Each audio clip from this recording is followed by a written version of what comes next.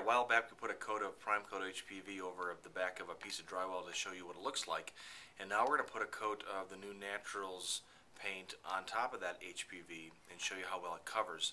Now keep in mind we're using an accent base, a lot of pigment in this product, got to make sure it's stirred up and ready to use before you apply it, otherwise you get some blotchiness to it. So I'm going to go ahead and apply a coat of this Naturals product.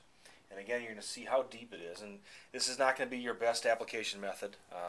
This is not to show you what it looks or how to paint, but just basically how it looks on the surface. All right. So we'll apply one even coat.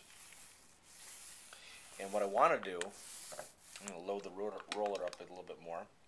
What I want to do is show you what it looks like when you apply that paint to a non-prime surface.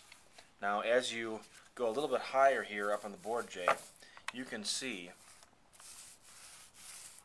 look at the difference in the depth of color, the brightness of this color. This is a color called Fire from the Ayurveda Essence color palette.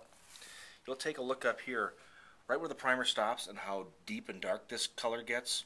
Just goes to show that putting a coat of the Primecoat HPV on over the surface seals the surface. Now it allows the pigment to sit on the surface, and it's going to be more true to color. We're going to let this cure up for another 4 or 5 hours. We're going to put a second coat on and show you how it finishes up.